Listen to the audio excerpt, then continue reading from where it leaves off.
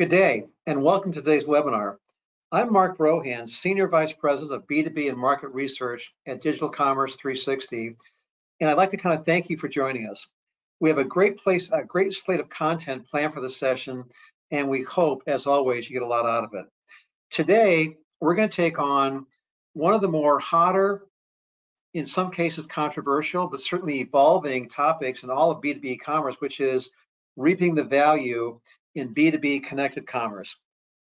Connected commerce in B2B e-commerce is red hot and getting hotter.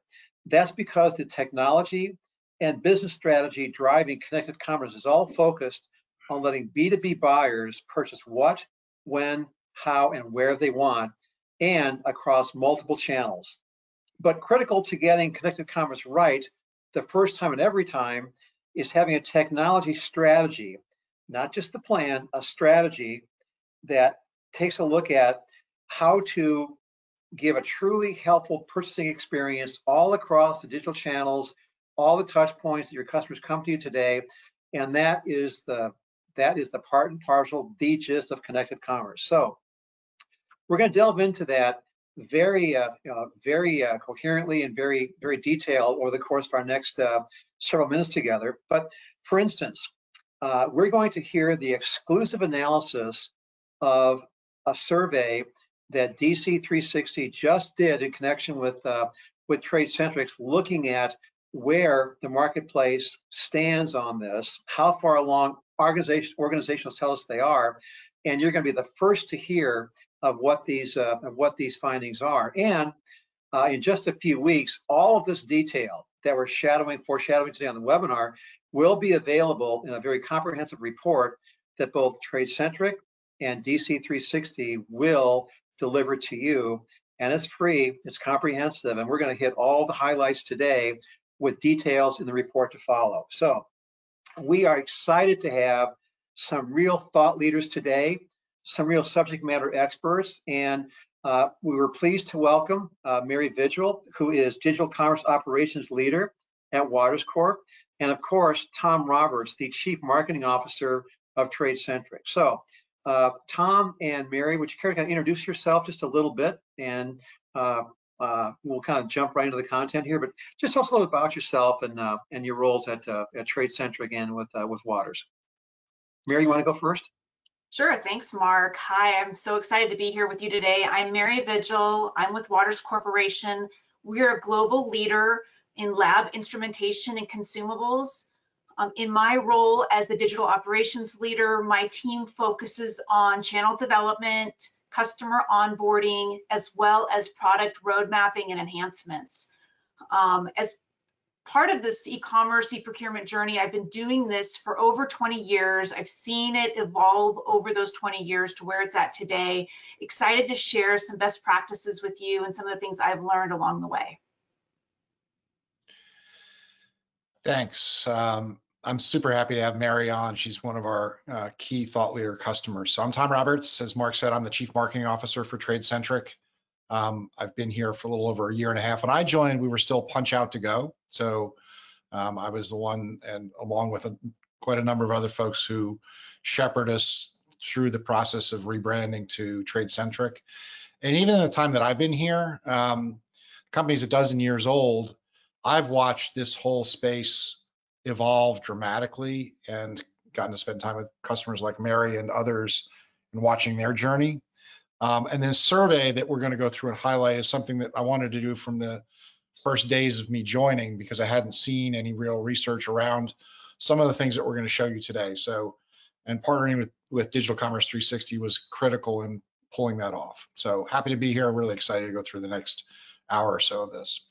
All right, well, thanks, Mary. Thanks, Tom. And as we're going to jump in, once again, a reminder, the attendees of today's webinar will receive a copy of the report on which the webinar is based, Understanding B2B Supplier E-Commerce Maturity and Digital Success, and we break down in great detail, beginning just now, what that's all about. So some key takeaways from the survey, which we have been looking at the last several weeks here.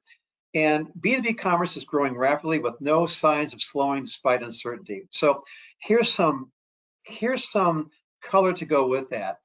through the first 6 months of the year, manufacturing activity is down. Distribution sales, depending upon the vertical you look at, is down, but across the board, based on Department of Commerce data, it's down. Now, what's not down is B2B e-commerce, and that growth rate is up by 16% in the second quarter compared to 14%, kind of a slower start to the year, and slightly below the 18% where we finished with 2022. So the takeaway is we're seeing less overall sales and manufacturing productivity as the economy slows and business buyers get just a little bit of a hesitancy as heading into the next several months here. But aside from that, the growth is a little slower on e-commerce, but still it's growing faster than any other part of the industry here. So let's start with that. Mary and Tom, any observations on how you're seeing the evolution of B2B commerce in general from your perspective organizations?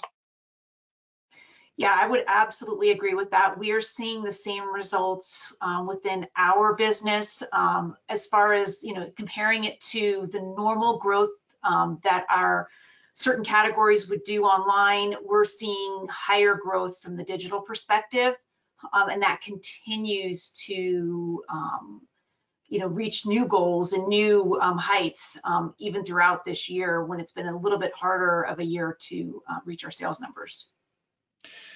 So what we see, I'm going to talk about it from two different perspectives, Mark and Mary. So we see our existing customer portfolio and what their gross order volume looks like coming through, for us, the e-procurement channels, that ordering channel.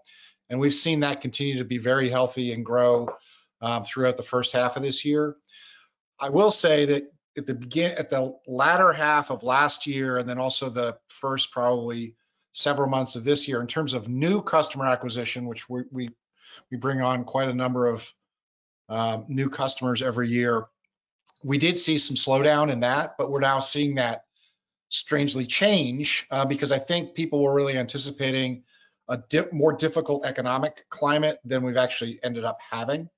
And so some of that pent-up demand is starting to really loosen up. Like, we're probably going to have a record month for the month of June this year for new customer acquisition, which means new customers coming on, new suppliers coming on, then bringing on new buyers, et cetera. So I think we're seeing healthy growth in both areas.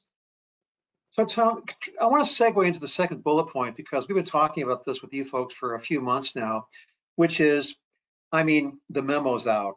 B2B commerce has been around for quite some time. It's accelerating across the board holistically faster than I've ever seen it in 20 plus years of doing it. But at the same time, how fast this is rolling out across various verticals it varies greatly. So can you talk about why you think it is so varied and what are some of the trends driving that, do you think? Well, I think we'll see some specific data on this question that we had in terms of what the supplier response was. And just so the folks listening know, we had more than 120 suppliers, North America, really US and Canada, respond to this. So a very good sample size across a number of industries and also sizes in terms of revenue of suppliers. What I thought, this is one of the things that I really wanted us to start measuring and probably do it over time to watch how the market matures. It's not a surprise. It's almost like a bell curve or a normal distribution. And you've got people in varying degrees of maturity in terms of how they are really thinking about and investing in their overall B2B e-commerce presence. I think that's the case having to do with, for one thing, certain industries are more advanced. And because if you're in an industry segment that's advancing rapidly, like life sciences, like Mary's industry, you have to stay up and competitive with your competitors or you fall behind. Other areas are probably a little less so. We also work with a number of distributors or smaller distributors. That's more a traditional sort of approach to the business. So I think it really doesn't surprise me that these are sort of spread across a variety different of responses of where they are in the maturity curve. So Mary, I want to kind of talk to you about our third bullet point here because it's a very important one. But holistically, since we kind of measure the swath of things at DC 360, the memo is out for too long now that buyer behavior changed mildly during the pandemic. What's not clear is just how fast that change came about, who's driving the change and driving trends like connected commerce. So from Water's perspective, can you kind of talk about what are you seeing in terms of changing purchasing behavior, and are you seeing folks in your space being more aggressive to maintain competitive positions? So what are you seeing from your perspective there, do you think? Yeah, it's kind of a mixed bag, to be honest, Mark. We see a variety. We see customers demanding more options to purchase, where some want to do it from the marketplace, others want to do it direct. We have customers that are still, as I would put it, very well trained at the manual process with us that we're trying to retrain to be more digitally minded. So we have kind of variety that we're trying to serve and find ways to serve. I think there's so many options out there, and folks are being trained in their personal life in a way to take advantage of some of those options, that they're bringing that experience with them into the B2B. And we're trying to quickly identify and adapt to that, because there's so many more requirements that we need to serve a B2B customer than what is being done in the B2C world. Okay, let's advance to our next slide and then take a look at some of the findings here that we're going to analyze over the course of our time together. Okay, so what's interesting here, I think, is that companies are kind of evenly divided about who's been at it for quite some time versus who's rather new at it. So any surprises here, Tom and Mary, that you see from your perspective? To me, it just shows the point Tom's made, which is there's a great deal of diversity with the maturing curve, which we'll talk about in just a minute here. But any thoughts on this slide, Tom and Mary? Let me kick this off. Like, one of the observations that I've got, and you're thinking about, you mentioned it, Mark, what the pandemic did. If you go back, that's now we're close to 4 years into that whole process, and look at the biggest slice of this pie, if you will, is the 3 to 5 year maturity in terms of longevity. I think what you had is a lot of people, the world changed dramatically, and people hustled like crazy to get online if they weren't online. And that's probably why that 40% is there. Now, the question is, how far are they advancing and continue to advance, dependent upon how they are competitive in their specific industry segments or not. So that 3 to 5 at 40% is not a surprise for me because of that. What I do think is interesting that more than half who are really invested in this, 6 years and longer, and that's not a surprise. We really have been, working on this for decades, and that's also not necessarily a surprise. What about your vertical, Mary? I mean, holistically, I just offered a few tidbits, and so did Tom, but specifically within, the vertical for water space, are you seeing the companies that you do business with or frankly compete against, are you seeing it evenly split, or are you seeing a little more advanced or unadvanced depending upon your market perspective? Yeah, so I think it's pretty evenly split. I think there's some definitely more mature in our space and others that are about in the same spot we are in. We've actually been doing this for more than 10 years. However, I would say that within the last 3 to 5 years is when we've actually truly seen benefits from it, seen the program ramp up, made more digital investments in the program, and really been able to get our customers' attention, as well as our customers are demanding it. So they're coming to us saying, this is the only way we can buy from you. You need to be able to serve us in this way. Okay, let's go to our next slide, and we're going to kind of take a look at the maturity curve here. So here is basically what we came up with as to look at the 4 different evolution stages of B2B commerce leading to full-blown connected commerce. And we have 1 through 4. So Tom, you want to kind of take us through, kind of the evolution, the evolution of the stages here?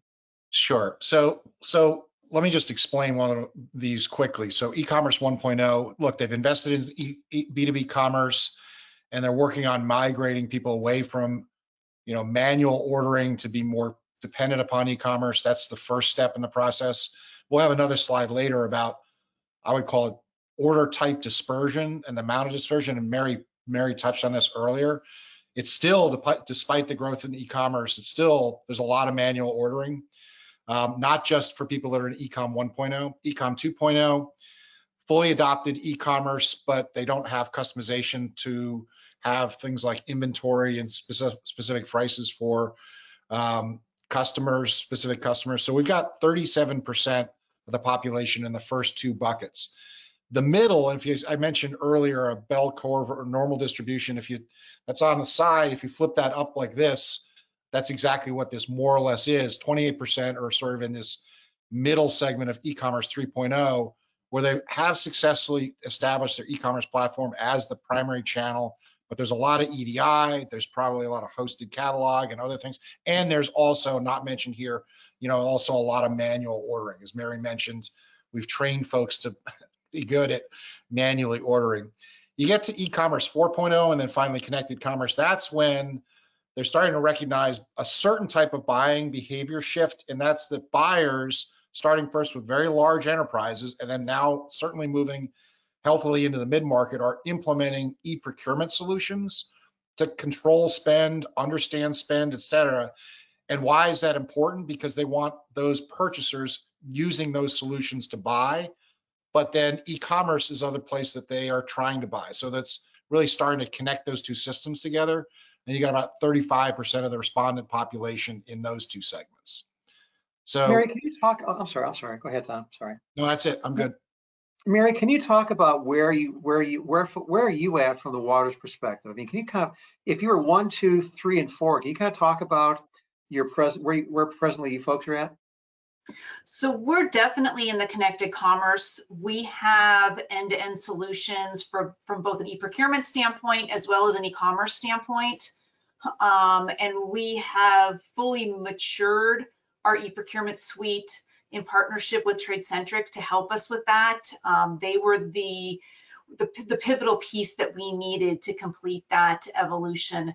What we see from that is the benefit of efficiency and our customers' ability to integrate with us in a way they expect to. So when they come to us and knock on the door and ask, we'd like to do an integration with you, it's not, oh, sure, we'll do punchout with you. It's no, what would you like to do? We can do everything, and we prefer to do all of it as part of an integration. And I think you mentioned your journey is not new. You've been at it for, I think, what, a decade? Was that what the span you mentioned? Yeah.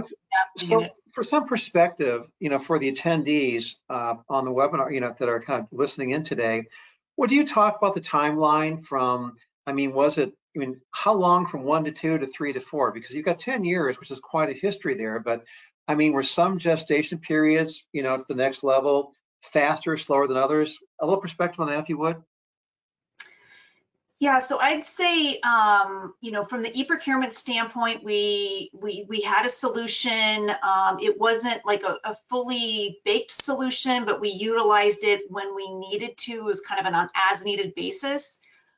We also had an e-commerce site, but again, it wasn't exactly what met everyone's needs. And so the two finally came together right before COVID.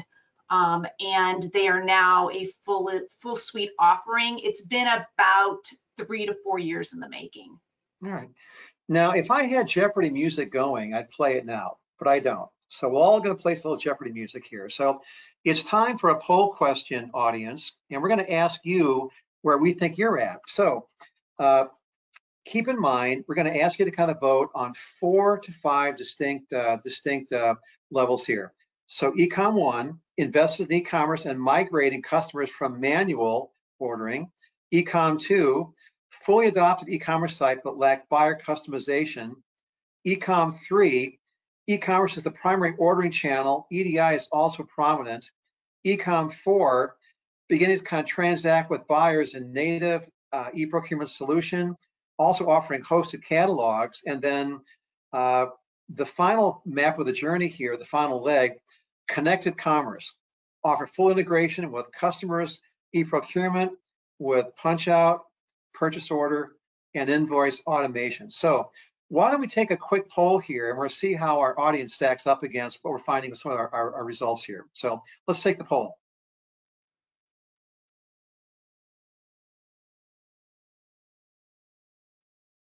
And I hear that Jeopardy music even as we chat here. So, okay, well, can we see the results?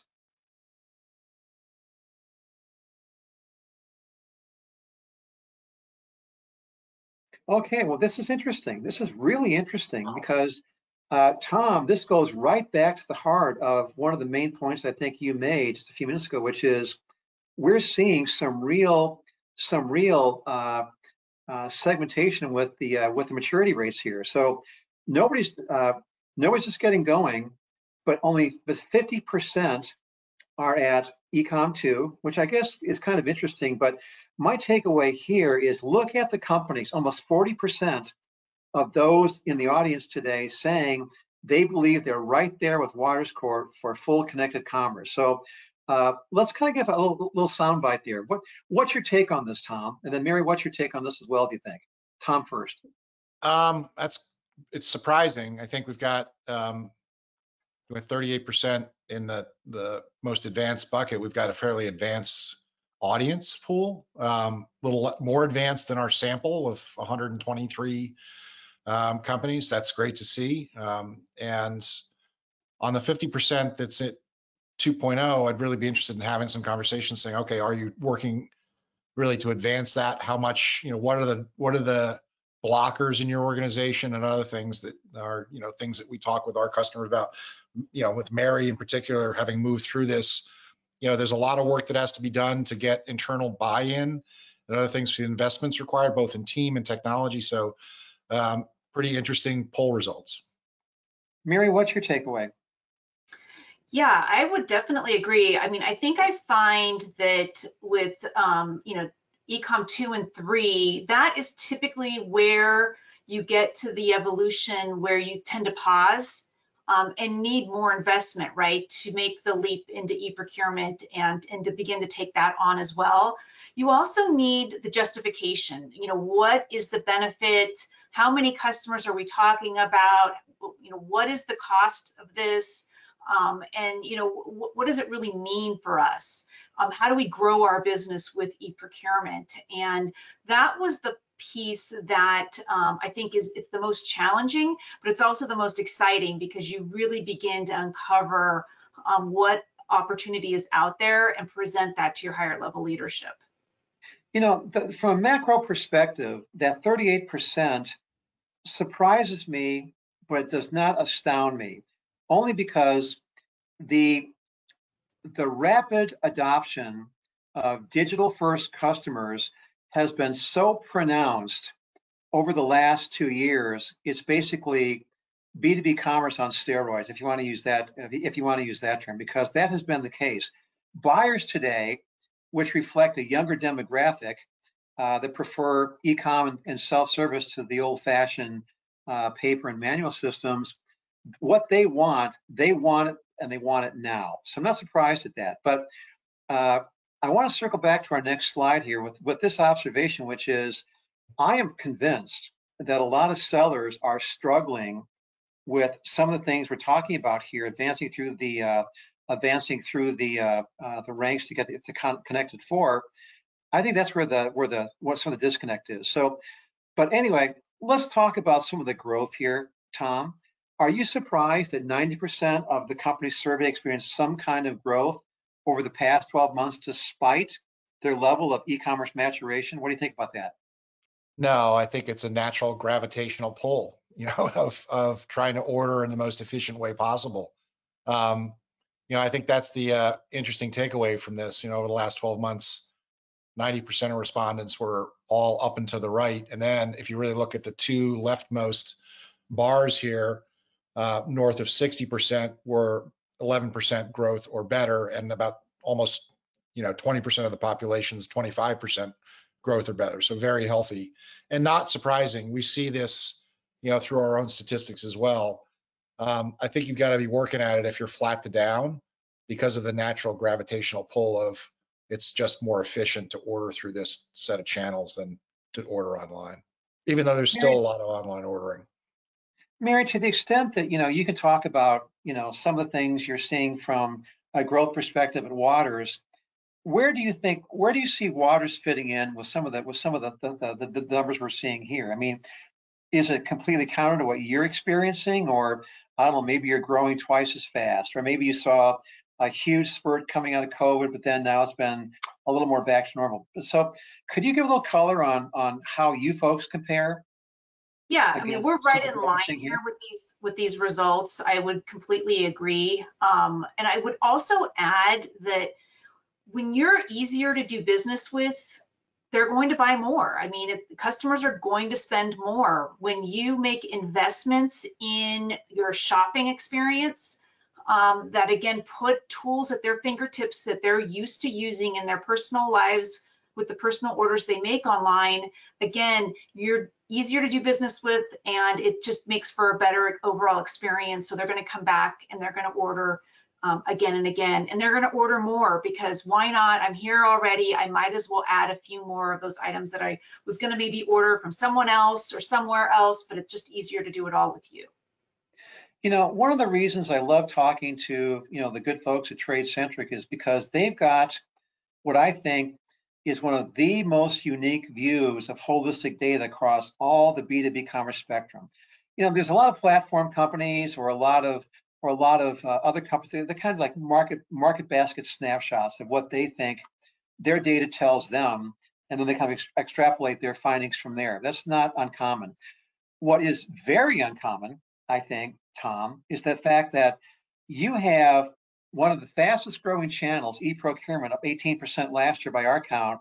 Most of that transaction volume is flowing through what I call your pipeline. So you've got a pretty good data view of the world from where you sit at TradeCentric. So my question to you is, given the fact that you can see the data, I mean, volumes of data running through the e-procurement pipeline of yours, I want to refer back to the maturation rate of connected commerce as it relates to this e-commerce maturity level. So because it is anywhere, any way I want it, do you see any of that trend reflected in these numbers? In other words, connected commerce, do you see that as a driver of these trends here, or you think that is a driver for future sales results?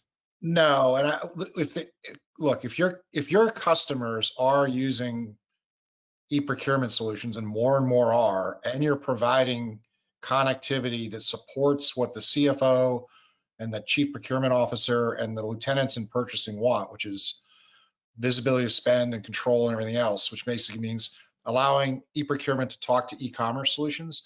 Overall, as Mary said, if you're making it easier for them to do business with you, you're gonna end up doing more business with them.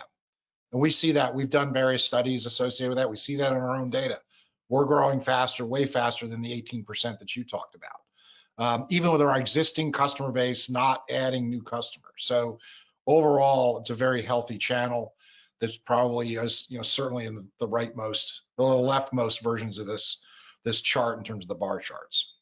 Mary, when you folks feel like you achieve the level of connected commerce, could you talk just a little bit about where that came from? In other words, it was inside out to the market. In other words, you decided that this was the way your customers were going, but therefore you had to kind of take internally, the strategic priority and make the investment to kind of achieve connected commerce, or just the opposite? Your customers told you, knock, knock, Waters, we want this. So who drove the bus in kind of getting you to that level of what you would call connected commerce? I think it was a combination of factors. It wasn't one single factor that got us there. It was a combination that we used to build the business case and present to leadership as to why this was the right investment. Here is, the industry trends that we're seeing. Here is what my experience has been in this industry for 20 plus years and doing this, and how it just can't go wrong. And then also interviewing customers that were asking for it, and trying to uncover more about what their goals were, what their plans were, how we can further establish that key partner relationship with them by being part of this integration and these catalogs that they're going to then have available to their ordering or they're buying groups. And when you're part of that, again, you're there and you're present where they're looking for you. When you're not, you're harder to do business with. I tell our sales folks all the time that if we're not there, then we're probably like the third or fourth phone call they're making to find it, because we're not easy, right? So it's like, oh, I'll try easy first, and then if I can't get it there, then I'll try maybe another catalog, but then I'll start calling around. So we want to be easy. We want to be where they expect us. You know, my apologies to George Orwell here, but you know what? I got to tell you, I think some e-commerce pigs are more equal than others. And what I mean by that is this: yes, we're seeing faster growth along the pipeline here holistically, but I think what we're seeing at DC 360 is the fact that it's not just the race to mature what level of connectivity you're at going for connected commerce.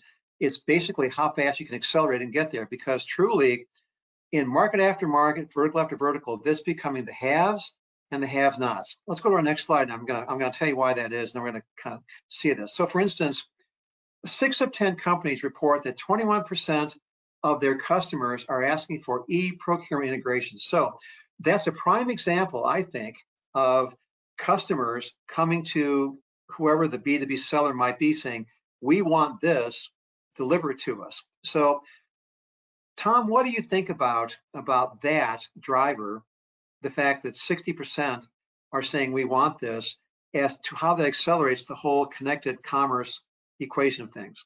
What do you think? I think yeah, this slide plus the prior slide and the data on where people are in the maturity. I think you juxtapose those two things, and that's where I think one of the most interesting things in this survey for me and for TradeCentric comes across. One, you've got 6 in 10 companies saying, hey, 21% or more of my clients are asking for this. And then if you go back a couple slides, and you don't have to go back, on the maturity, you had about 35% of the population who's responding. So what to me that says is there's a gap. There's a gap between what customers are asking for. And if you've invested in Coupa or Ariba or Jagger or iValua or Birch Street, your CPO and CFO wants that used. And if you exit out of that and use e-commerce natively and use a card to check out, you're kind of off the grid. So what I think is happening here is you've got a disconnect and a pulling apart of where customer buying behavior is and is maturing, and you've got people trying to catch up to that. And we say it all the time in our prospect base, people who come in saying, okay, there's a tipping point where they have enough customers who are now demanding for these connectivity solutions, and they can't slow roll it anymore. So it's not surprising. What are your thoughts on that? Yeah, so I would say from our standpoint, we're probably over in the more than 50% of our customers are asking for e-procurement. We get a lot of inquiries about it. However, based on capacity and resources and really how we're looking at what we can do from a volume standpoint, we're probably closer to the 21 to 30%. So we fall into that higher bar. We are looking down the road for ways to how we can evolve our program so we can take on more and accommodate more and have more options within our toolbox to serve those. But at the moment, where we're at is probably that 34% of trying to serve as many as we can and get the biggest impact from that work. One obvious takeaway for anybody who is listening to this webinar or who is engaged in, the whole practice of B2B commerce is that we are not, and I stress that, we are not talking about the next big thing. This is real. This is happening. There's going to be winners. There's going to be losers. So we're going to kind of delve into a little more holistically in just a slide here about what it looks like from what exactly connected commerce breaks down to. But Tom, here's my question to you. I have been watching e-procurement evolve from, say, I don't know, 5 or 6 years ago to what could have been maybe a minor commerce sales channel important to those who had it, but still, you know, it was nowhere near the growth rates you see on just that kind of pure e-commerce side. That's all changed. In the last year, you know, our forecast at DC 360 was that last year, more than $1 trillion, and maybe your numbers are bigger, but I counted $1 trillion growing at 18% a year going through e-procurement. So the takeaway from our macro numbers was that e-procurement is not just a fast growing channel, it's sometimes one, sometimes two, and the fastest growing channel. So having framed that, and the fact that 21% here or 60% are asking for advanced e-procurement, what role does e-procurement play in driving connected commerce? Part of the journey, accelerates the journey, is the journey. What do you think? It really is the journey. I mean, and it's been the journey for more sophisticated, larger suppliers. I mean, we're not the only game in town, right? There are some very large organizations that have been investing in this and e-procurement integrations and connectivity for their large, sophisticated customers for a decade, right? So some very large ones doing it their own with a big practice. So I'm not going to name them, but you know who you are, you're out there, and I know who you are too. So this has been an area where there's been a fair amount of investment, but it's been focused sort of on the high end of the buying segment, but it's been shifting over time as procurement, and that was Coupa's now private, but if you're sort of watching Coupa's earnings releases, they're pushing from large enterprise into middle market, from indirect spend into direct spend, really over the last 5 years, and same thing with others. So I think it's becoming a much more prominent sort of preferred channel for various different buying segments. And certain e-commerce or certain suppliers with sophisticated e-commerce capabilities have been responding more and more and greatly, people like Waters. Hey, Mary, if I had a beard, I'd go like this. You know, to ask a very thoughtful question. Maybe I can anyway, you tell me. But here's my question for Waters, which is, in terms of the role that e-procurement plays in the Waters completed journey towards connected commerce, can you give some color on that? Same question, the driver, big driver, it all began with and the be with all is e-procurement as relates to what you're doing and your view of connected commerce. What do you think? So I would say it's a big driver. It really plays a role, especially in partnership with our sales team. With our e-commerce site, they spend a lot of time herding cats, if you will, making sure everyone's registered, everyone's using it, and no one's having any problems with it. With e-procurement, it's almost what we call a one-stop shop, where once we're connected, it helps gather the cats for them. So they're not having to go out and do that as much. It's more of a conversation around, have you seen our catalogs now available? Or is there anything, particular you were working on or you have plans for, so they can start talking about the future and potentially what projects they're going to be working on, and have higher level elevated conversations with their contacts. So again, they can work in partnership with it a little bit easier, with less tactical work to get there. All right, and let's kind of take a look at our next slide here and kind of further that theme here if we could.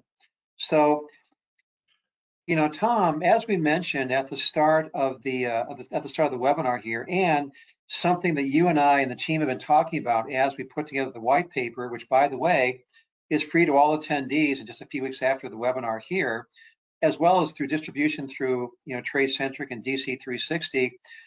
It's not just one channel that makes up connected commerce, it's multiple channels. But the end result here is that buyer out there, how do they see connected commerce? Very simply, I want to use whatever digitally driven channel I want, how I want it, in the best way to make my job easier, faster, and more efficient. So having said that, what do you think of this takeaway, Tom? At least half the B2B companies are doing business in most channels. So par for the course, a little surprising here. What's your take on the data here? Well, we hear this from our client advisory board, and our client advisory board's very important to us, that they're investing a lot in e-commerce and in the e-procurement channel. But as Mary said, buyers have also been trained to, order manually for quite a while. And I guess when I saw this result, I actually felt sorry for suppliers because they have to support so many different channels and try and deliver a consistent experience across a profusion of different ways that people are buying. And ideally, you're trying to shift them as much as possible to the most efficient channels.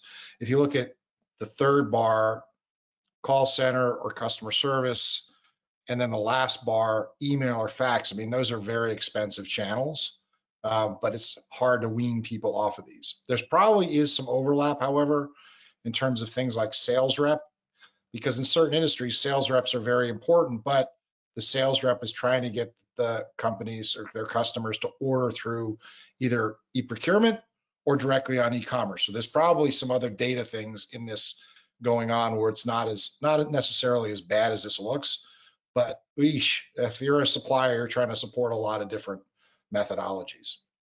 So Mary, what's your take on this? I mean, connected commerce could also be maybe tangentially referred to just a little bit about omni-channel, but that's a kind of a trite term. It's been around forever. My question is, probably at DC 360, on average, maybe 3 to 5 channels for how a customer might connect with some kind of supplier, if you will. McKinsey has sometimes as many as 7. They think the average on the high end could be up to 10. So what about Waters here? How many channels realistically come across from your connected commerce program, do you think? Yeah, great question. I think this pretty much sums up the list. I can't think of too many other ways they find us. This is pretty much it. If you combine marketplaces and distributors. So yeah, what I would say here is it's a couple of things. One is brand. So where they're learning about your brand, and it could be any one of these places, right? And so you want to be sure your brand is represented accordingly, and that you're not left out. And so sometimes that does mean playing in the right marketplace. Doesn't mean playing in all of them, but it could mean playing in the right ones for brand awareness. It also means identifying who your key customers are, where those key partnerships are, and establishing that direct relationship with them, because that will help you rein them in to a degree in how you'd like them shopping and buying and invoicing with you. The last thing that I'll say, and Tom touched on it, is that omni-channel experience from our standpoint is huge.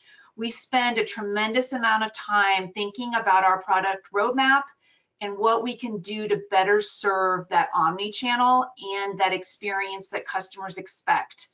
It is a much more difficult lift in the B2B world. There's many more components to that from beginning to end that we have to be sure we're gathering the right information and we're serving it up in a very consistent manner. But that's our overall goal. And when you're looking at so many different channels, it can become a bit overwhelming. We're utilizing technology to kind of help us serve that. I gotta tell you, I think if we were to do the same survey out here, maybe in just as little as 24 months, I think that you'd see a lot less manual and a lot more maybe 70s for those top 4 or 5 bars, if you will. But there are 3 fundamental stools, parts to the puzzle, if you will, for connected commerce. One, of course, is the technology and the technology infrastructure. 2 is the strategy to do this. And 3 is, of course, figuring out the voice of who wants this, which is, your connected customer who wants to kind of do business with you in a lot of ways. I want to talk about 2 and 3 for just a sec. So Tom, as you look at these multiple channels here, how do you figure out for your organization, whatever that might be, what is the strategy for connected commerce? And then one step further, once you have the strategy, if you have to reach all these customers across all those channels, how do you give voice to that? How do you make sure you're meeting those demands? So I think it's really, how do you simplify the business, right? And how do you concentrate and move customers to preferred, more efficient and profitable channels and out of expensive manual channels. That has to be part of the strategy. And not all customers are using e-procurement, right? So there still may be requirements for other channels. It's not like that's all that's going to take. That's going to be it. But in general, I think this graph says if I'm the CFO or if I'm the chief strategy officer, what I'm trying to do is figure out how do I simplify this and simplify the business and push my clients and prospects into the most efficient channels and honestly as effectively as possible.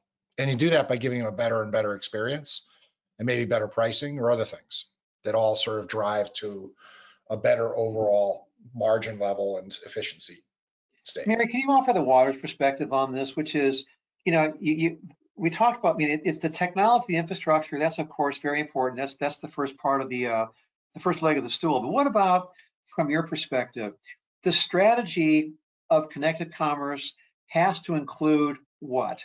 And then once you have the strategy, how do you execute across all the multiple channels we're talking about here to make sure that you're hearing the voice of your customer, which is basically, I want to do business with you, how I want to do business with you, do it.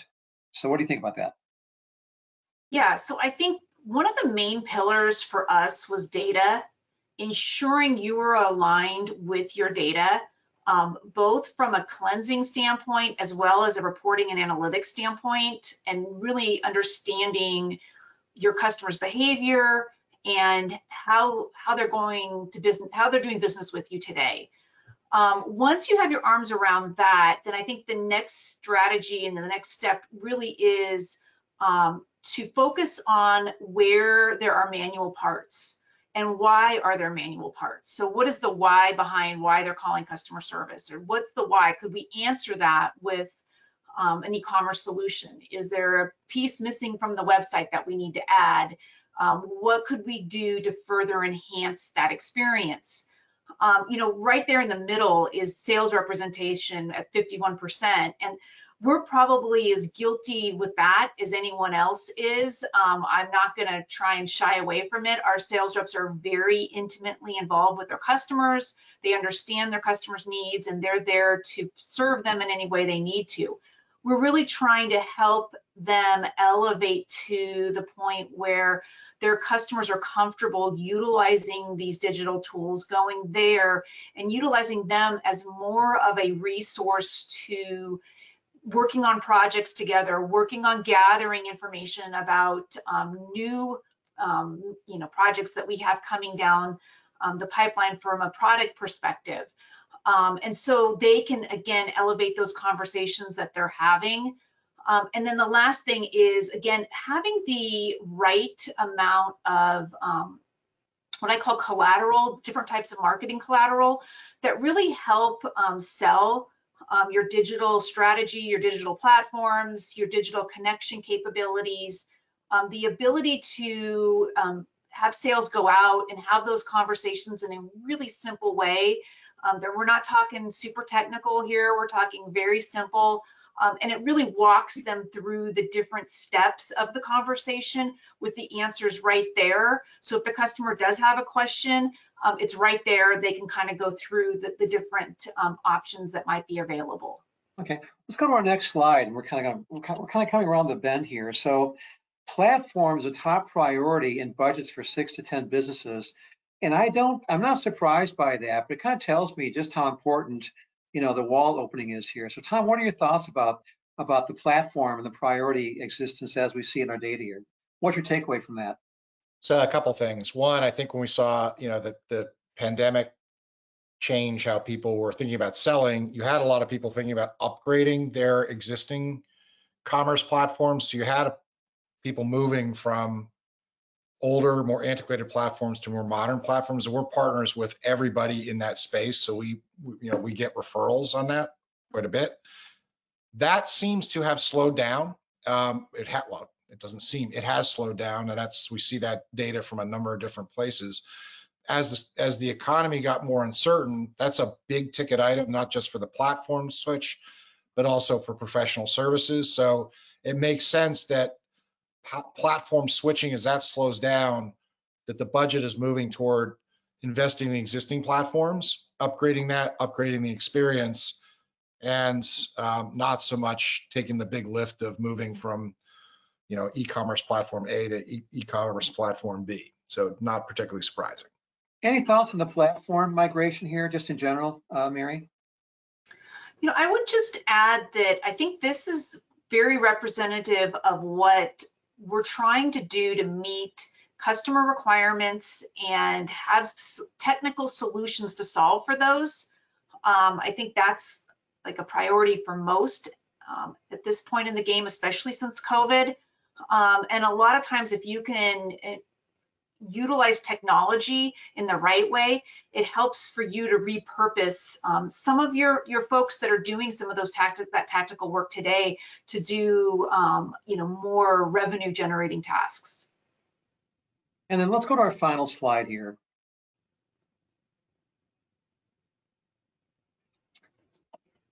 So I want to talk about, we have gone through a lot of data, Tom and Mary, and I think one of the big takeaways here is that we are not talking about some what if, nice to have, could be happening to a bigger guy, but not like me type of phenomena here. This is the fast moving evolution, maturation of connected commerce as it relates to digital commerce and buyers doing business with sellers day in, day out. So my question to you, Tom, is after going through the data here with our audience and with the report to come, what are some of your takeaways for where people should be thinking about this from the perspective of where they are? I mean, boy, we better get going. It's time to go check with the customer. What are some just top line takeaways from what the data tells you organizations should be thinking about from all walks of life? What do you think? Well, it's a combination of the data plus also spending a lot of time with prospects and our customers. I mean, part of it really is to understand how are your buyers buying if you're a supplier, right? So just met recently with a very large chemical company. There's a lot of EDI. It's sort of the way things are moving, but middle market customers probably are moving more and more toward using procurement solutions. So understanding that and understanding it's what we do is not a fit for everybody. But in general, I think it comes down to understanding who is your customer base, what are their preferences, what are their requirements, and what does it take for you to respond to them so that you really become as Mary said, you're the easy button, right? You're the easiest one to do business with because that is going to be able to help you basically grow the top line and the bottom line. Well, on that vein, can you explain more about the detail, about the benefits of moving from e-commerce 3.0 to connected commerce? Well, again, it has to presuppose if there's a benefit about how your customers are buying. If your customers, and we found prospects and customers who are really not adept at getting in and talking to their customers about how they're buying and what their procurement processes are. And sort of getting good at that is one thing. And it's also training, as Mary touched on this, the corporate account sales team to have those discussions and understand, being articulate about, okay, asking, do you have Coupa? How do you use it, et cetera. But if your customer base has moved in that direction or is moving, the benefits are substantial because the return on investment of implementing solutions that support how a customer wants to buy, is significant. Mary has talked about that for us in other places. You'll see increases of existing customers, and then also for customers or prospects that are buying using e-procurement and issuing RFPs, and that's a key requirement. And if you don't have it, you can't respond. That allows you to respond to somebody who actually is implementing that. So there's a lot of growth. Can you follow up on Tom's point? And can you talk about some of the biggest benefit that you've seen at Waters from offering full end-to-end integration? So I think for us, a big piece of it's been the efficiency and our ability to connect them to an online catalog that has items with availability so they can see exactly what items are available and will be shipped. So if they have certain needs to get it in a certain time frame, especially when items were hard to get for a while, that was super important. So they can see that, they understand that. It's one less phone call to customer service. hey, am I going to get this on time or not? You know, what's the timing on it? They get those answers right in our catalog. They know that. They also know the item is a valid item. It's good. They can order it, and they've got the right pricing. They can see their pricing. So those are really key benefits for us in eliminating some of those phone calls to customer service, as well as, again, serving them in a way that they would like to be served. Other benefits have been all the way through the invoicing process, where we're able to send them an invoice that loads into their system. They're able to send it through the proper approvals and pay us faster. So it's a win-win for all of us when that happens. There are benefits to just the overall growth that we see. It's the natural channel to grow, and we're seeing that during a little bit of a tougher economy.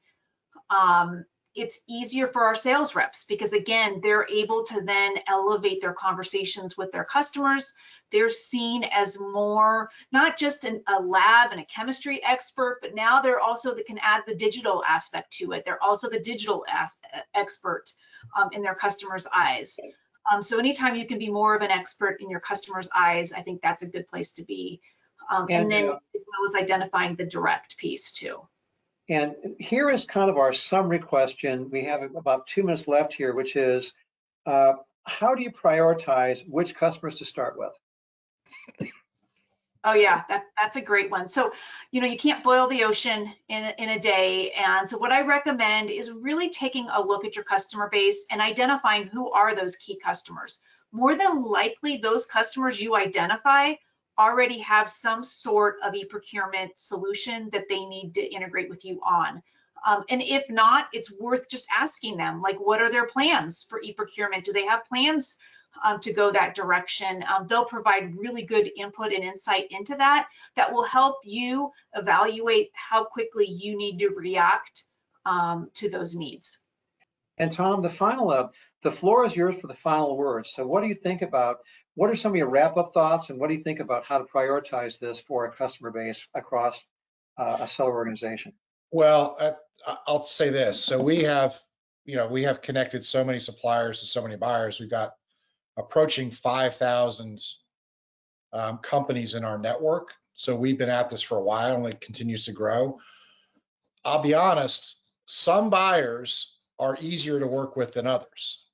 So in addition to understanding who's available to start with this, if you're just starting a program, I mean, we can provide quite a bit of advice on, okay, here are places where we know we can help and get quick wins, and here's where we should sort of work our way toward. I met with a customer last week that's just starting out on this, and they're trying to prioritize one of the most difficult ones that we have connections with, but we know they're challenging to work with. So there's both a technology component to this as well as a cultural component. So we can provide quite a bit of advice around, okay, here's the best places to start and how to progress. Well, with that, I want to thank Tom. I want to thank Mary. I want to thank all of our attendees for today's webinar attendance. And don't forget, all attendees receive a new survey report from TradeCentric and DC 360.